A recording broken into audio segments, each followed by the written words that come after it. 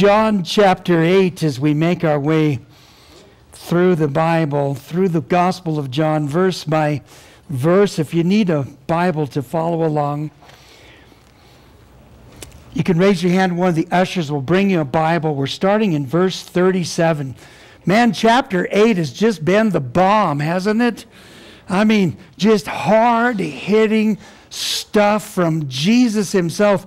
As he interacts with these religious rulers, we get tons of biblical doctrine just listening to him, right? Boy, you know, there's an old saying, I'm sure you've heard it, blinded by the light, which most commonly refers to being blinded by success or being blinded by ambition in life. And you know, there's another saying, blinded by darkness, which can refer to being blind to sinister or evil schemes. Sometimes I think people can be blinded by both at the same time. If there's not that true light of God's goodness that lights the path of our life.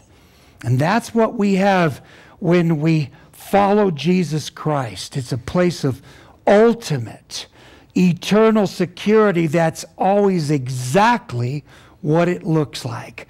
The way, the truth, and the life. Amen? Oh man, we love to follow Jesus, don't we? Because we feel so secure in that. And the world is full of all kinds of things. Man, somebody hiccups on Wall Street and you lose your 401k. What kind of deal is that? Man, we need to follow Jesus because he's the way. You know, we've made our way through the Gospel of John chapter 8, and we've been watching as Jesus confronted the Jewish religious rulers that were threatened by his light. They were threatened by his truth, and they were threatened by his way. As some of the folks there at the Jewish temple in Jerusalem finally agreed that Jesus must be from God.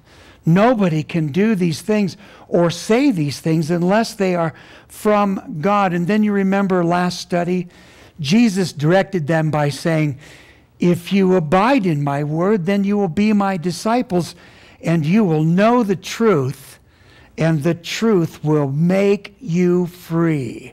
Don't you just love that phrase, that saying, that passage? The freedom Jesus spoke of was the freedom from the sin nature that all mankind is born with. He spoke of a spiritual freedom from the power of sin, sin that brings death or eternal separation from God. And the Jews there said to him, hey, we've never been in bondage to anyone. We are Abraham's descendants, probably referring to the heritage they had through Abraham, who is called the father of the Jews. So Jesus addresses this issue now as we continue in verse 37 of John chapter 8. And he says to them, I know that you are Abraham's descendants, but you seek to kill me because my word has no place in you. I speak what I have seen with my father, and you do what you have seen with your father. They answered him and said, Abraham is our father. Jesus said, if you were Abraham's children, you would do the works of Abraham. But now you seek to kill me, a man who has told you the truth which I heard from God. Abraham didn't do this. You do the deeds of your father. Then they said to him, we were not born of fornication. We have one Father, God. And Jesus replied, if God were your Father, you would love me, for I proceeded forth and came from God, nor have I come of myself, but he sent me. Let's pause here for a moment. It seems Jesus is always speaking about the things of the Spirit, and the Jews were always focused on the material or physical things that they could see with their mind and understand with their logic. And they said, well, we're Abraham's descendants. And Jesus said, yes, you are, genetically, but not spiritually. You're not his children. What does he mean? We know in Romans chapter 4, for you Bible students, boy, a lot of my Bibles, I write a lot of stuff in the margins. I put Romans 4 right here in this passage. The Apostle Paul, taught by the Spirit of God, he declared that Abraham is the father of all who believe in God. And later, Paul would declare in Galatians that Abraham was made righteous before God because Abraham believed God, or acted in obedience through faith. That's the definition of believing, that you act in obedience through faith in this context of this relationship with God. So this is what Jesus is referring to here, that Abraham is your father if you believe in God. And the evidence of true believing is doing what Abraham did. He was obedient to God in a place of faith, even though when we study Abraham's life, we see that he failed in his performance of that faith many times. But we realize God was waiting for his faith to come to a place of completion. And I like that about God. He's not looking at our performance primarily. He's looking at where we are in our faith. So, everybody's like, man, you better find another Abraham. God's like, no, wait. I think he's going to develop in his faith because he wants to follow me. So faith takes time to develop, just like it did in Abraham's life. God was looking upon his faith, not his performance. And that is one of the aspects of God's grace in our life today. Our performance, if we get into this thing about just trying to judge our performance as Christians, boy, we can get really discouraged because we're trying to follow Jesus, right? If you compare yourself to Jesus, man, you're going to fall short in every single area. So it's a place of faith, isn't it? That's what God wants us to know. We walk in God not by performance or religious duties, but by a place of faith. So Jesus points to this issue in this confrontation with the Jewish leaders. And it helps us realize that God is more concerned about the condition of our heart. That part of it's that the Bible tells us we can't really fully know. God is more concerned about our attitude in what we're going through in life. We as human parents can understand this concept as we watch our small children struggle with issues in their life. We know when they are really trying, and we know when they're not, right? It's the same type of issue here. God knows us.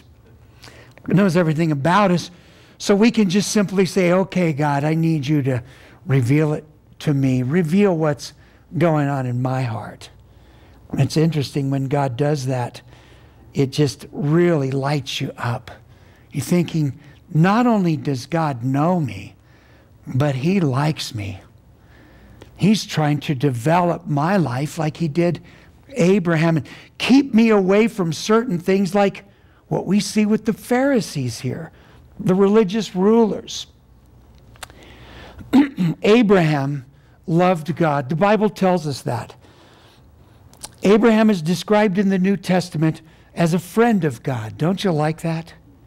Abraham wanted to please God and was finally able to see this promise of God in his life through the miraculous birth of a child named Isaac.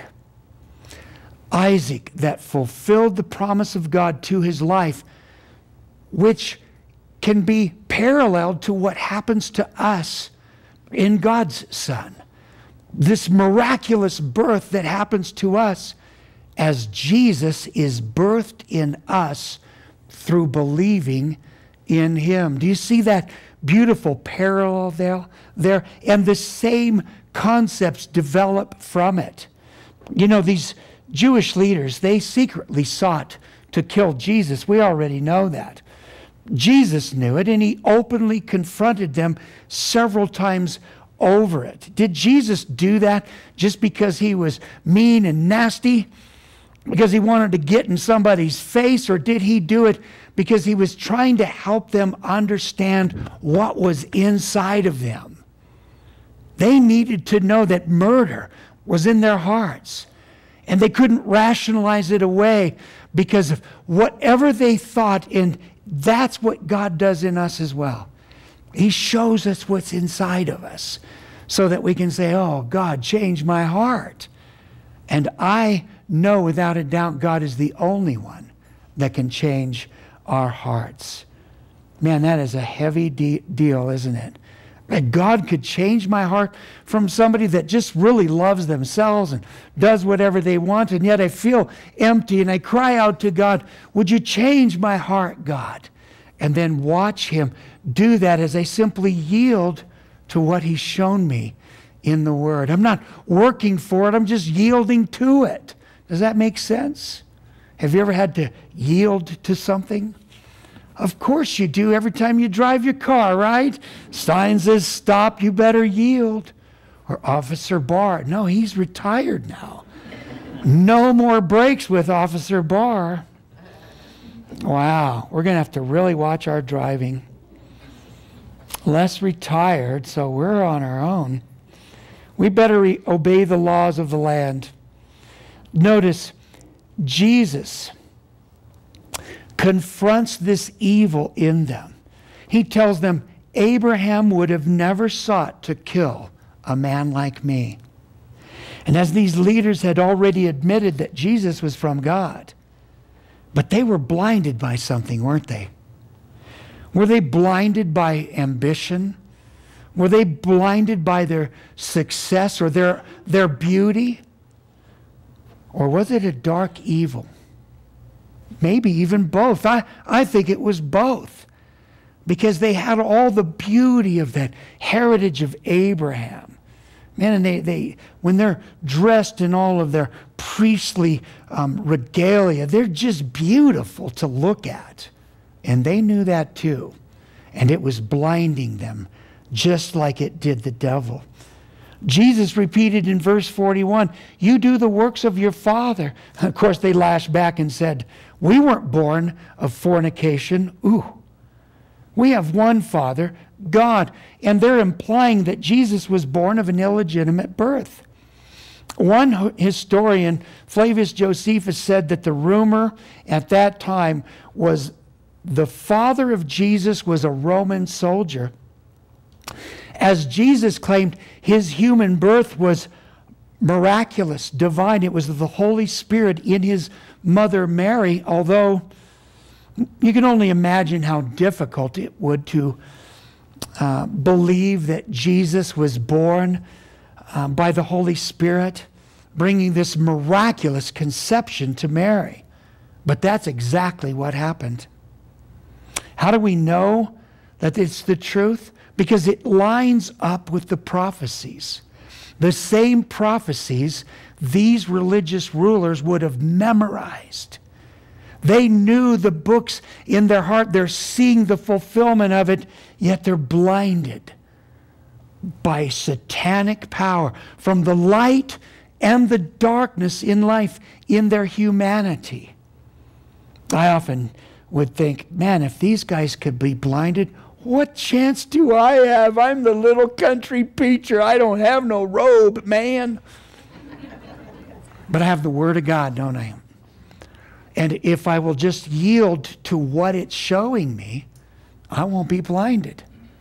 And even the little country preacher can be okay if he has his Bible. And so can you. But you have to yield to it. You have to realize it's the Word of God and it has authority in your life. If not, you'll be just as blind as they were. That's some pretty serious stuff. Thinking about the prophecies of Jesus as he told them exactly who he was and how he appeared. We remember the prophecy from Isaiah 7:14, right? That the virgin shall be with child. We remember that, don't we? I remember Malachi chapter 5, that the Messiah would not only be humanly born, but would be eternal. Man, that's what it says in Malachi 5. The Gospels, John chapter 1, tells us he was with God in the beginning. Paul from Colossians 3:17 says that Jesus always existed. So when we see Jesus making these remarks, we have a solid foundation for that truth simply by reading the Bible. Don't have to get anybody's book. Don't have to do anything special. I recommend going to Bible studies to explain this stuff to you, because that's how we all learn. So Jesus tells them, if God were your Father, then you would love me because I came from God in heaven. Jesus, again, speaking of a spiritual heritage, which reminds us of the Old Testament. We see several illustrations of this, starting with Abraham. Remember, he had 2 kids. The first one's name was Ishmael, but it wasn't the promised child. They did that through a surrogate mother. God said, you shall have a child with Sarai, your wife. So they wait, it doesn't happen. They circumvent the process and say, there's the child. And God says, that's not a child of faith. They wait until it's physically impossible for them to have children. She is pregnant and has Isaac. He becomes the child of promise. So you have a spiritual child and you have the child of the flesh. In Isaac's life, he had 2 kids, remember, 2 boys? The first one named Esau, and they were actually twins, but Esau would come out of the womb first, but then there's a hand on his heel, and they name him Jacob, because that's what that means, heel catcher.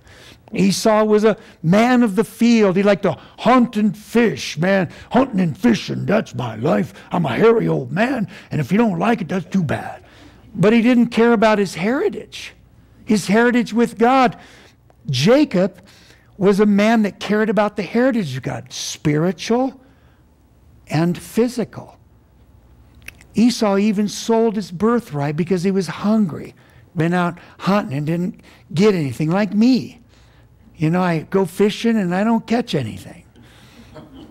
But I don't go hungry. So we see these examples of both the spirit and the flesh, and that's what Jesus is presenting to them. That you can be descendants of Abraham, but not children of God. How much more for us that we can live in a mentality that we were born in America, Christian nation until recently, I guess. Or we came from a Christian family, right? So we must be Christian. Or even that we go to church and we agree with the gospel of Jesus Christ. But the Apostle Paul, by the Spirit of God, told us in the New Testament to examine ourselves to see if we are in the faith or not. Man, that kind of bugs me. Yes, we must judge our own faith, whether it is genuine or not, whether it is spiritual or physical. And the true test is always shown us in what we choose in life. I've always told people, if you can continue in willful, rebellious sin to God after you say you've become a Christian, then you're not a Christian. We all fail in the performance of our Christ-likeness, and we all struggle with sinful things in life. But the key is, are you struggling, are you battling, or are you giving into it and saying, I'm a Christian, but no one's perfect. You know, no one can say they're perfect. I want you to know that's a demonic lie. It's a philosophy that comes from the pit of hell, and it will deceive you. And that's what we're going to talk about this morning. The things that can deceive us. So Jesus then says to them in verse 43, why do you not understand my speech? Because you are not able to listen to my word. You are of the Father. You are of your father, the devil, and the desires of your father you want to do. He was a murderer from the beginning and does not stand in the truth because there is no truth in him. When he speaks a lie, he speaks from his own resource. For he is a liar and the father of it. But because I tell the truth, you do not believe me. Which of you convicts me of sin? And if I tell the truth, why do you not believe me? He who is of God hears God's words. Therefore you do not hear, because you are not of God. Wow. Jesus, tell us how you really feel about this. I mean, isn't that a little politically incorrect? Or wouldn't that be considered hate language today? To tell somebody, you are of the father, the devil, because you do what he does. That's the message I'm taking to Washington. Now you know why they don't let me in the Capitol building. That's the message that we would have to speak, isn't it? You're doing what your father does. He was a liar from the beginning and a murderer. You stand by while millions are murdered because you want to be politically correct. You're not of God. I don't care how long you pray. It's not a political correct message, is it? And we need to get over that in life. Many times we have to love people enough to be truthful with them. Jesus is God. He is love, and he's absolutely truthful. And the way I read this morning, I believe is the very tone that Jesus gave. That he's not mad, he's not yelling at him, he's very calm. I picture him even folding his hands and saying, the reason you can't listen to me is because you're of the Father, you're of your father, the devil. And they're just looking at him like, did he just really say that? It's so interesting. It's so heavy. They cannot understand what Jesus is saying because they are not able to listen to his word because they're being influenced by something else, right? It's the devil, Jesus says. In other words, they are heavily influenced by demonic deception, even to the point of wanting to kill Jesus because he spoke the truth to them. That's the issue. Jesus makes it clear. Notice, Jesus comments that the devil, speaking of Satan, who we know from other places in the Bible is an angel, which was called Lucifer, son of the morning. And this angel was created by God with great beauty and splendor. And because of that beauty, he was lifted up in personal pride that conflicted with the nature of God. God confronted him with it, and he led a rebellion in heaven and deceived a third of the angels to follow him and said, I will be God. And everybody went, oh no. Why did God do that? Well, God didn't do it. Well, why did God allow it? He knew this would take place. And in every place of rebellion, God shares the truth with us and says, turn around. I created you in your beauty to glorify me, that you would be a reflection of me because of my great love for you. Where's your love for me? And this is the message that Jesus is speaking to the Pharisees in all their beauty. I don't know if you've ever seen a rabbi or a student rabbi. I was in Israel in 2009. They were taking pictures of a young rabbi, all of his priestly garments, and man, he was beautiful. I was just awestruck at the beauty of this human being standing by the Sea of Galilee. He had a shofar by him. There was a photographer, and I was mesmerized.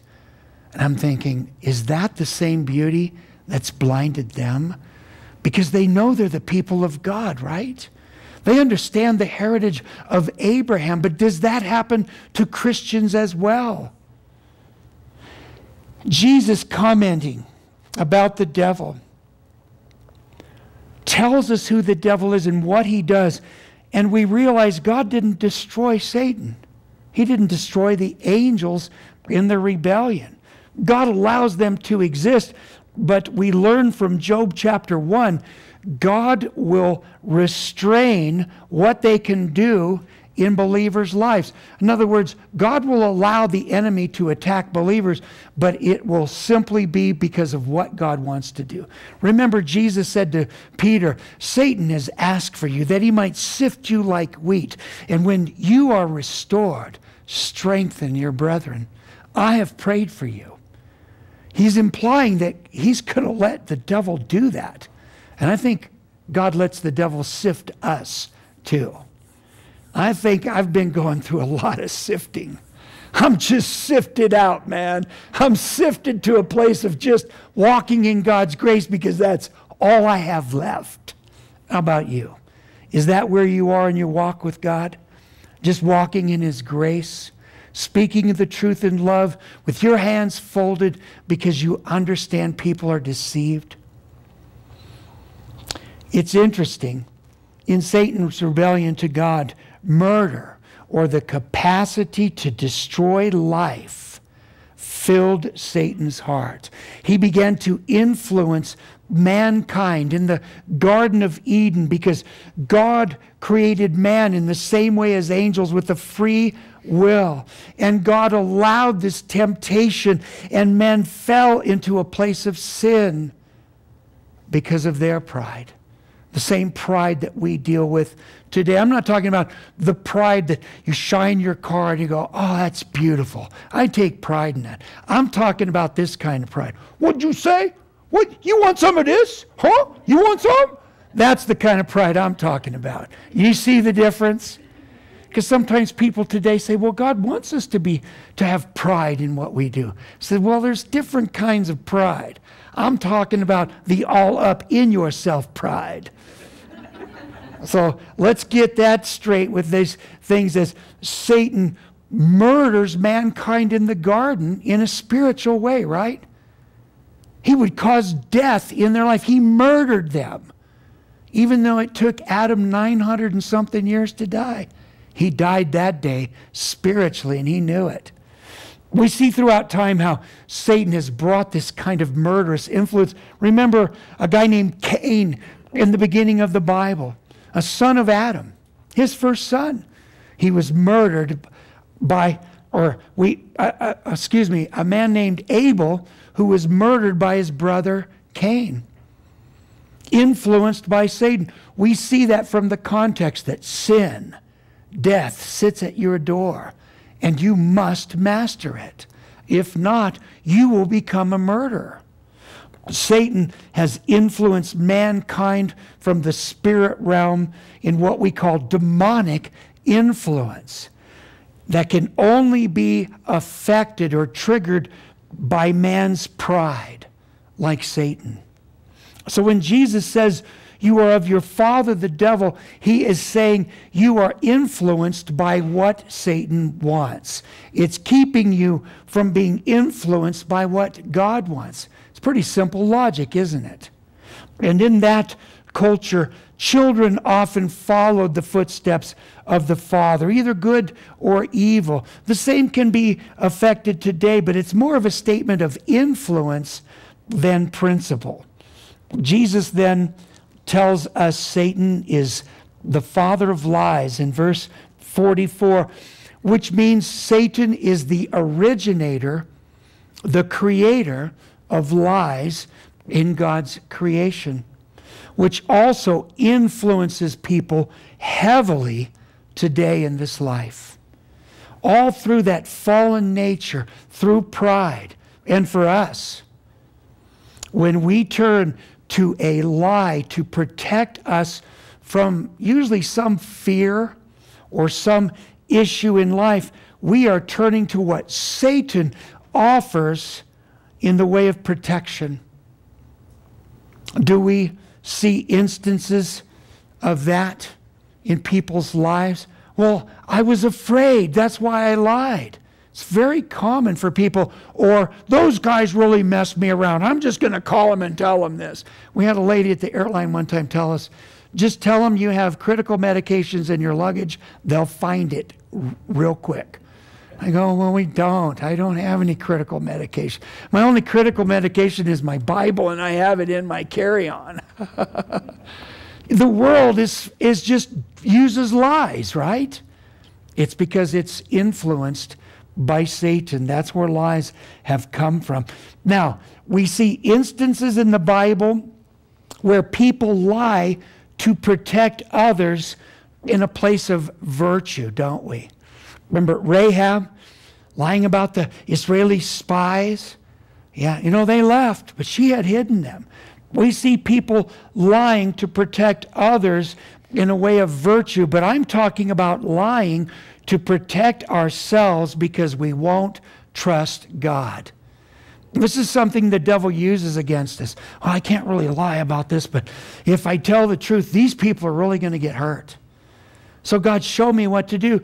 I lied one time at work. I told my supervisor, this employee had nothing to do with this. This was all on me. Because the guy was afraid.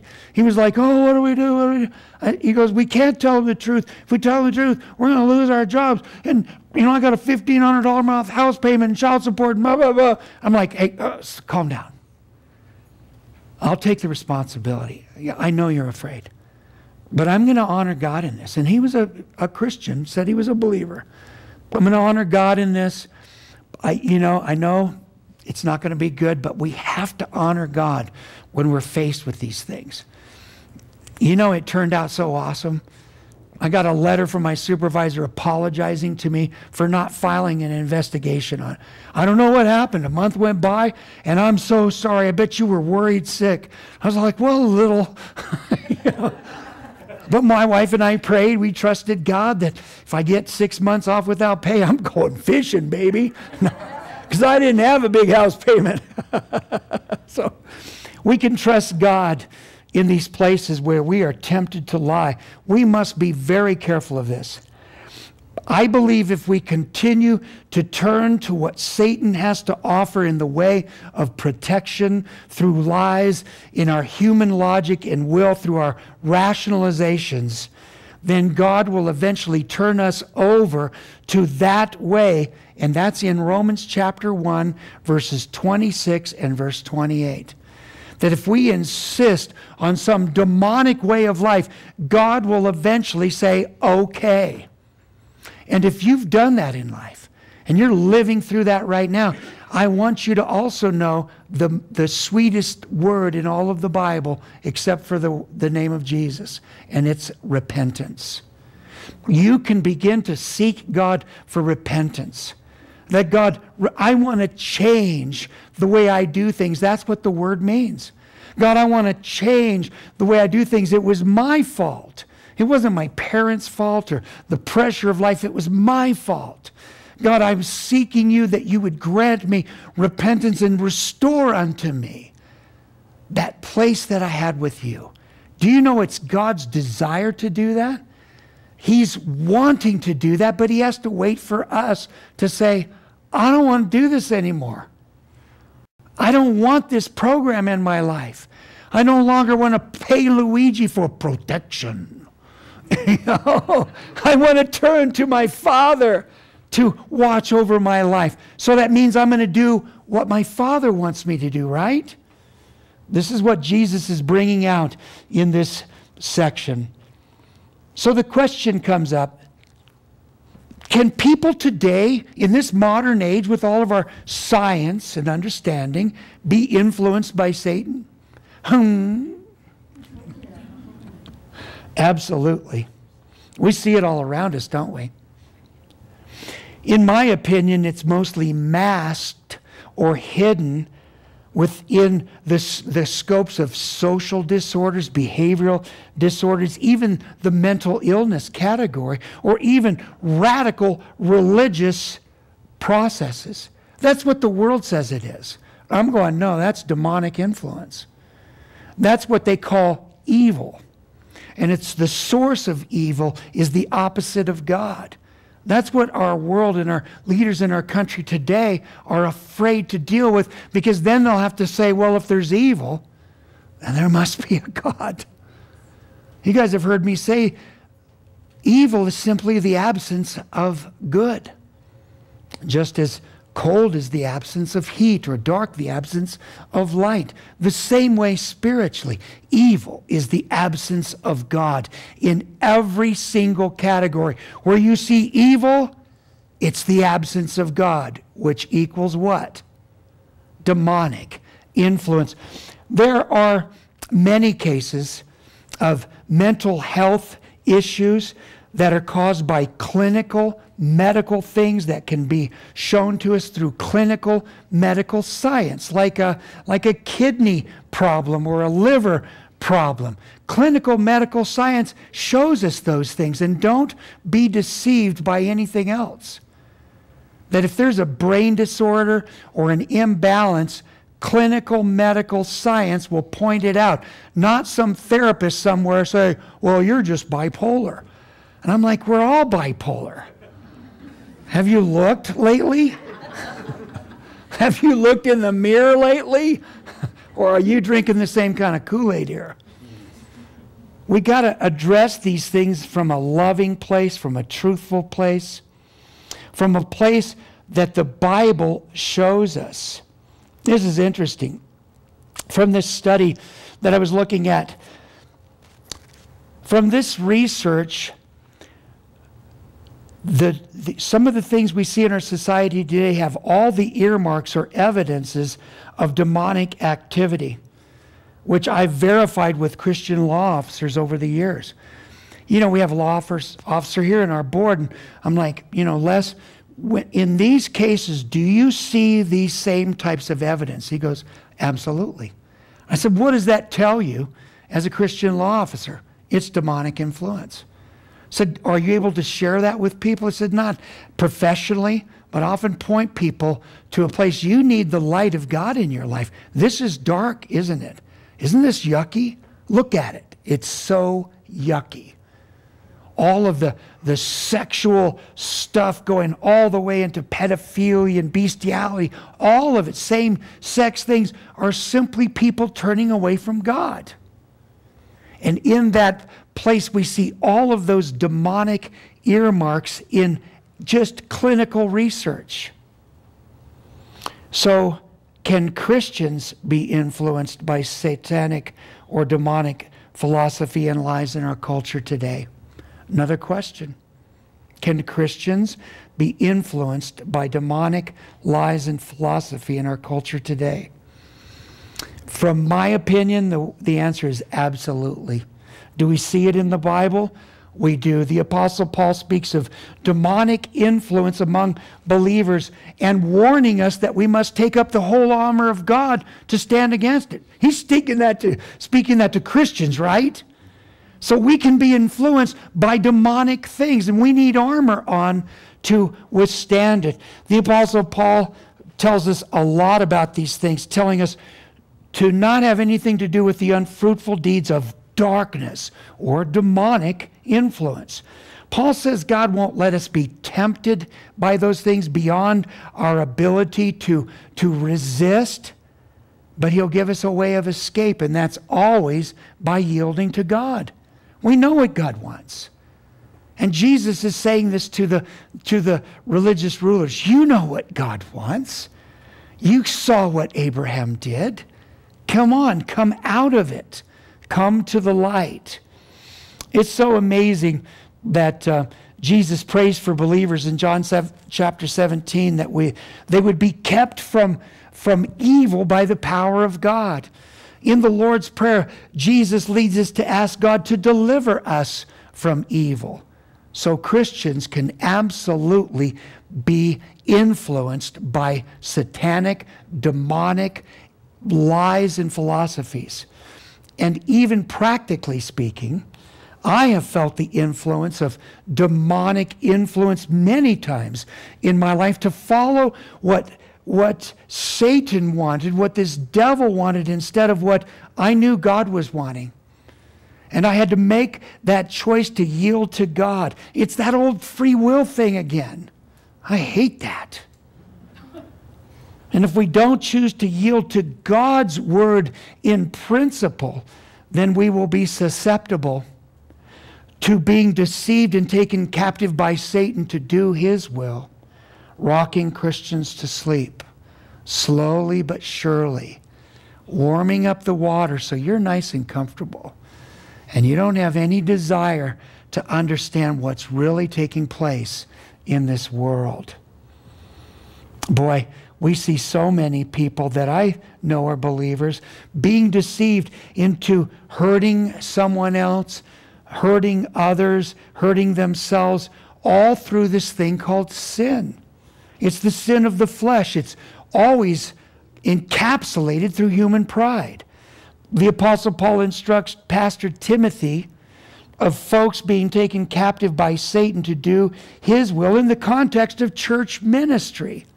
And I can verify so many times people that I know are believers have attacked this church. They've attacked me personally over the years.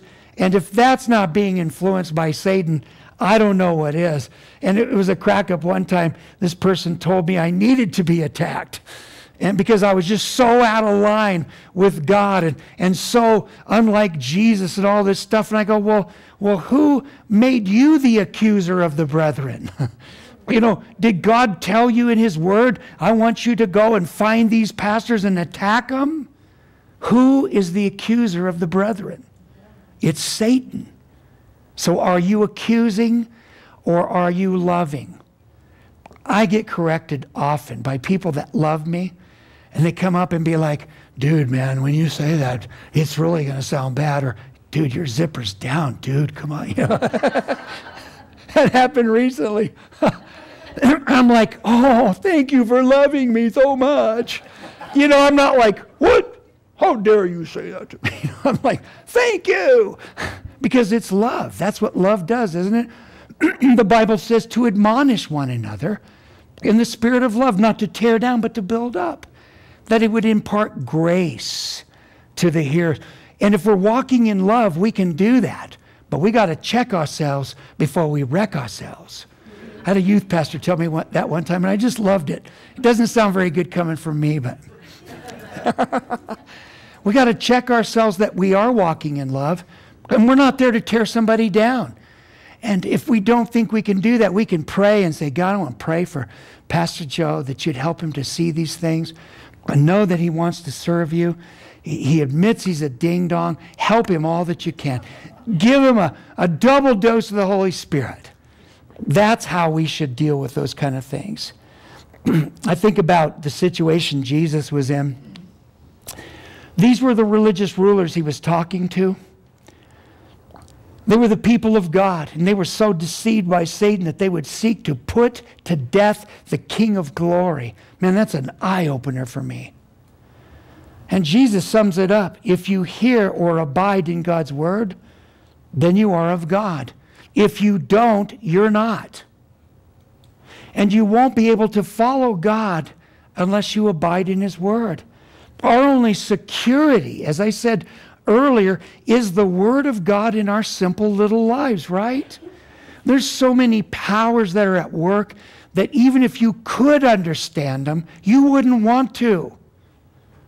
You'd think, why was I wanting to understand all that stuff? How come I just didn't stay with my Bible in my backyard? Because this is serious stuff.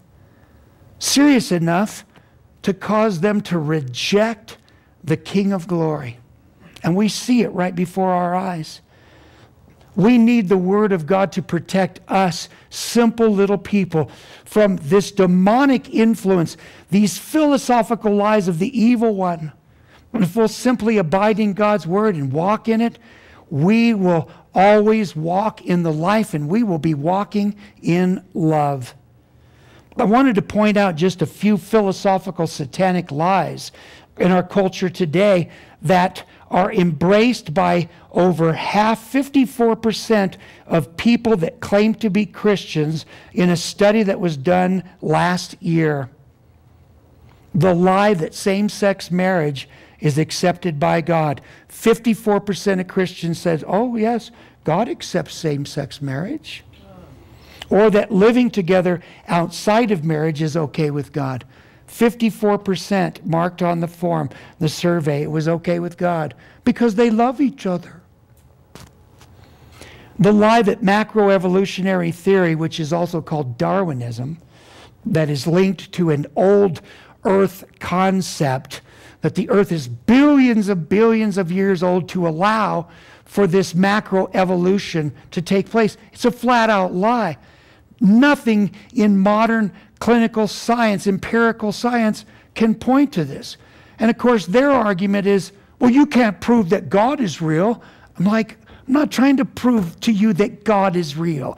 I'm trying to show you that science shows us the world can't be billions of years old. You deal with God.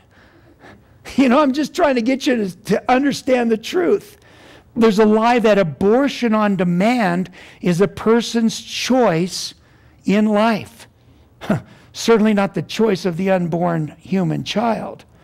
The lie that the American dream leads to happiness, fulfillment, and satisfaction. Be careful of this one. 2 Republican candidates that claim to be Christians in the debate said, and we need to bring back the American dream, that every human can have every American can have an American dream, a chicken in a pot, or what, you know. You've heard that spiel before, right? Happiness does not come from the American dream. In fact, the baby boomer generation was enslaved in materialism to buy things they would never own. That's slavery. And when you hear this American dream thing, it's always in the context of you'll be happy. The Bible says only a close walk with Jesus can bring happiness. You see those satanic philosophical lies? That's only 4 of them. This culture is full of them, and they're exposed one by one as we simply study God's Word. So listen to what the religious rulers say to Jesus in response to Jesus being very clear about what is influencing them in life. Verse 48, then the Jews answered and said to him, do we not rightly say that you are a Samaritan and have a demon? That was the biggest smackdown they could ever bring to anyone in the Jewish culture. Samaritans, excuse me, were considered heretics. They were considered dirty dogs that were going to hell. And to tell a rabbi that he had a demon was saying, you're demon possessed. So Jesus answers verse 49 and says, I do not have a demon, but I honor my Father, and you dishonor me. And I do not seek my own glory. There is one who seeks and judges.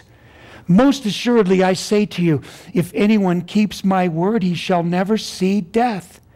Then the Jews said to him, now we know you have a demon. Abraham is dead and the prophets, and you say, if anyone keeps my word, he shall never taste death. Are you greater than our father Abraham, who is dead, and the prophets that are dead? We'd all say, uh-huh. Whom do you make yourself out to be? And he's already told them numerous times. They respond with a personal attack against Jesus. They responded with a personal attack earlier, and now they actually accelerate this attack, which, number one, is very unprofessional. And it's very revealing and helpful to us. In what way?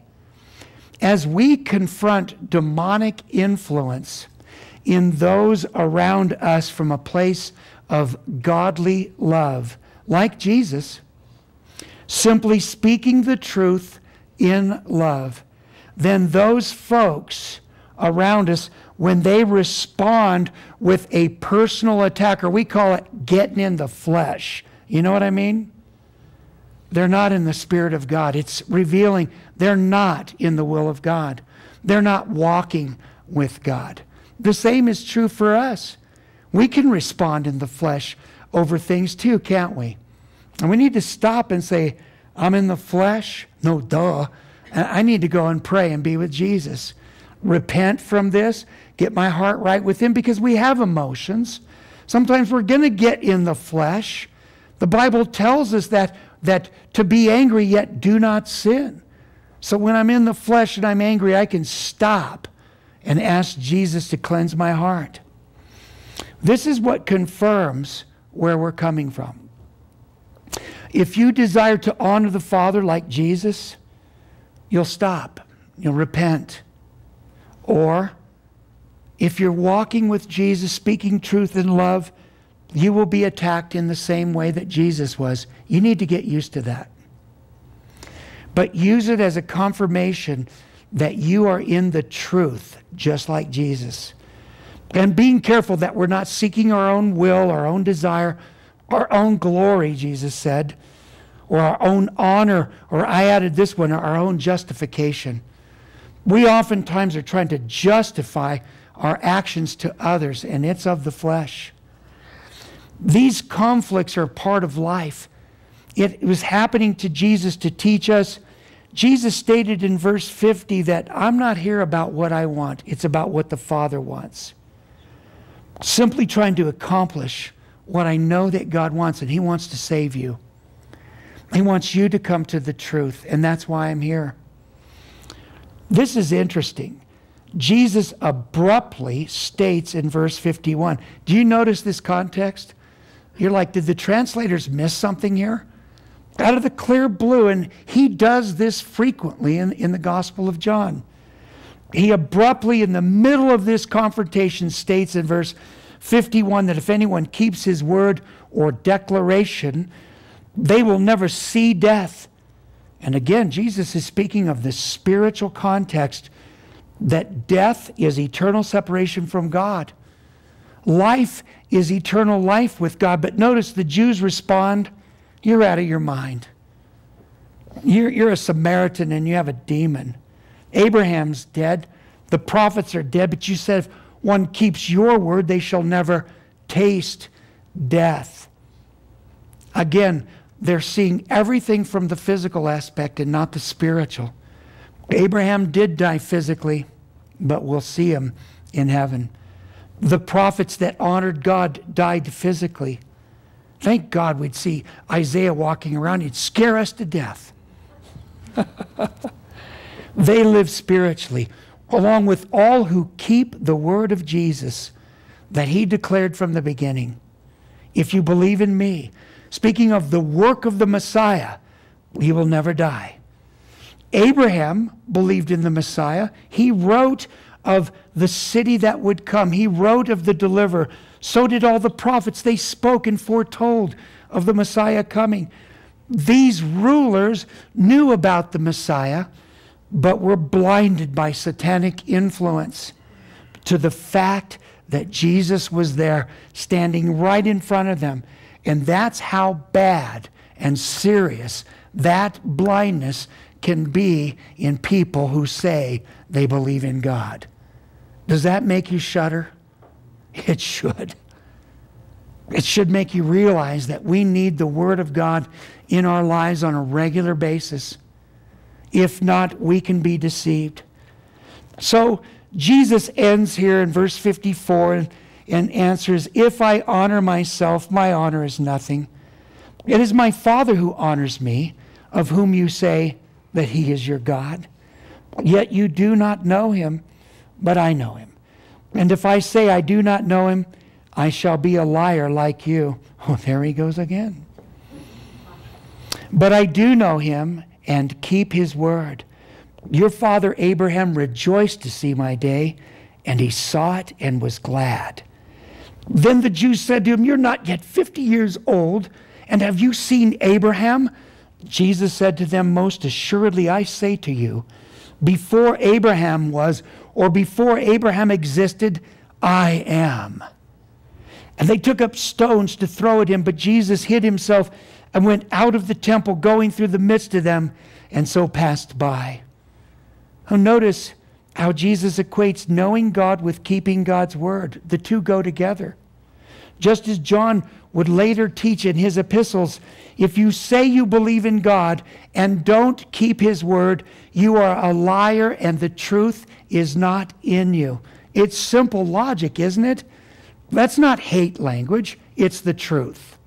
And we need to tell people that truth because 80% of people in America say they're Christians. I don't see that in the society we live in. Somebody not telling the truth around here.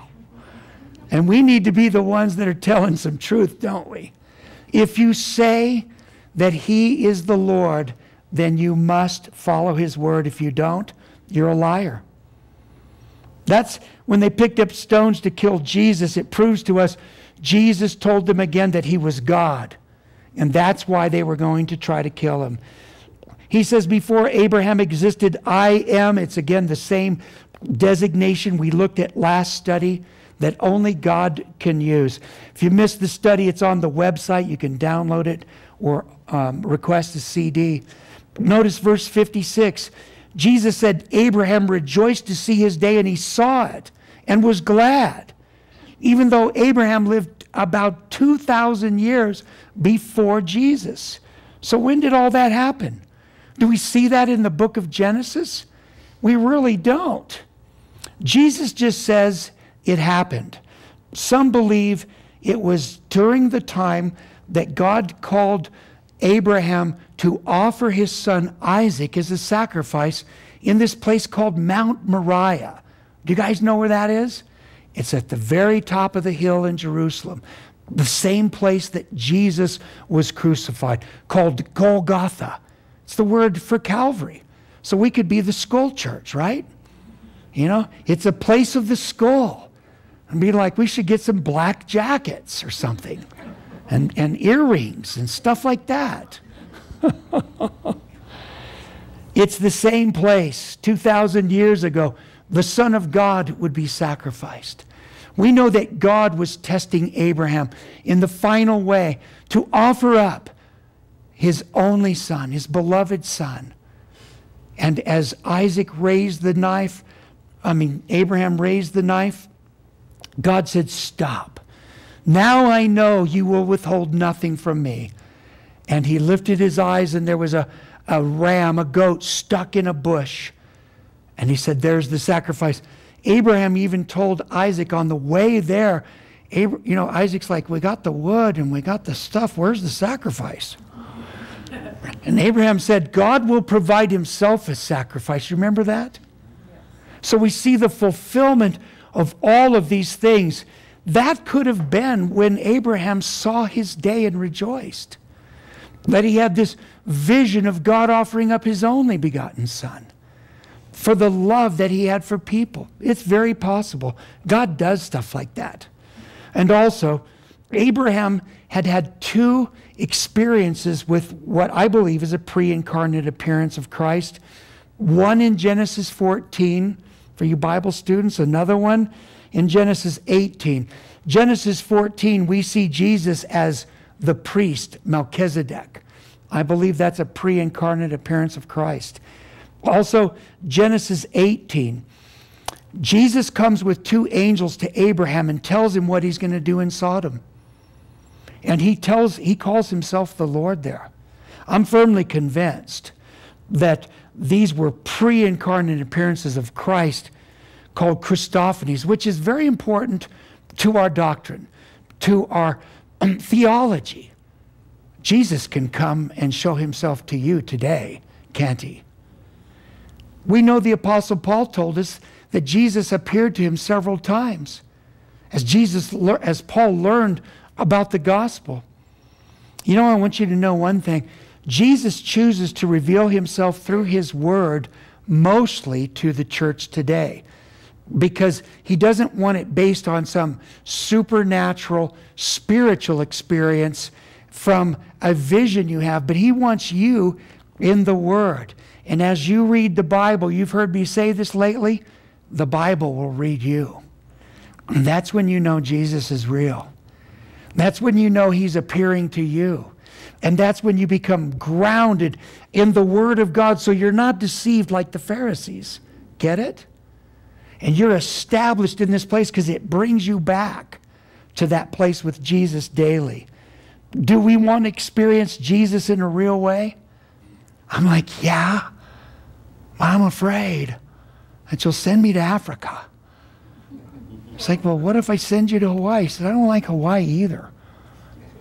The waves are too big. But where do you want to go?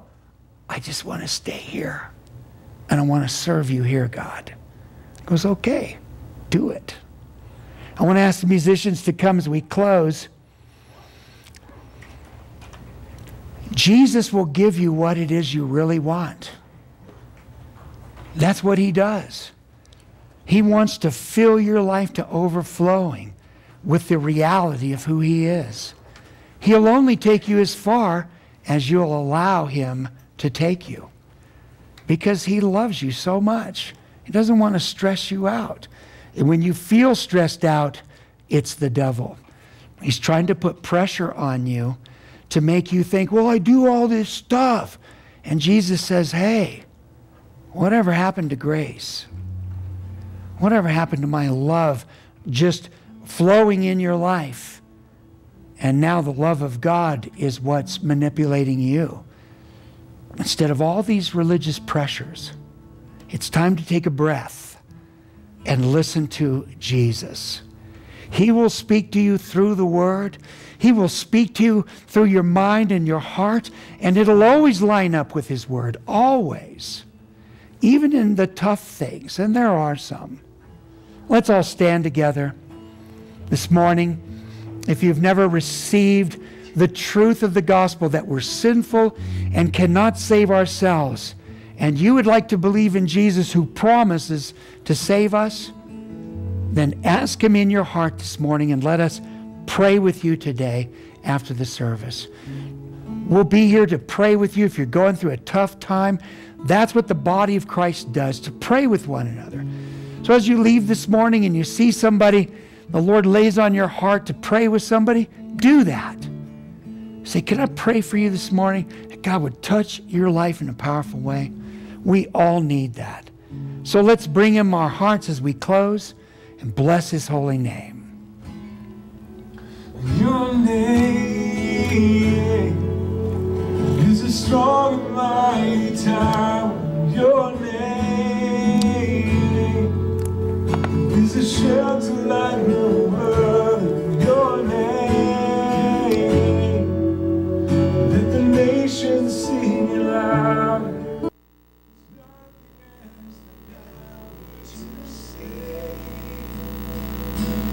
Your name is a strong and mighty tower. Your name is a shelter like no other. Your name, the nations sing aloud. There's nothing has the power to save but your name. Father, we thank you and rejoice this morning that you have loved us enough to give us what we need to be secure in the midst of tons of demonic deception. We can rejoice and be thankful and absolutely solid in this life and walk through it like Jesus, declaring the truth in love because of your great love for people. We rejoice in that today, that you make life exciting for us because of the gospel. And God's people said, amen. Let's give him praise this morning. We praise you, oh God. Amen. Amen. Have a blessed day in the Lord.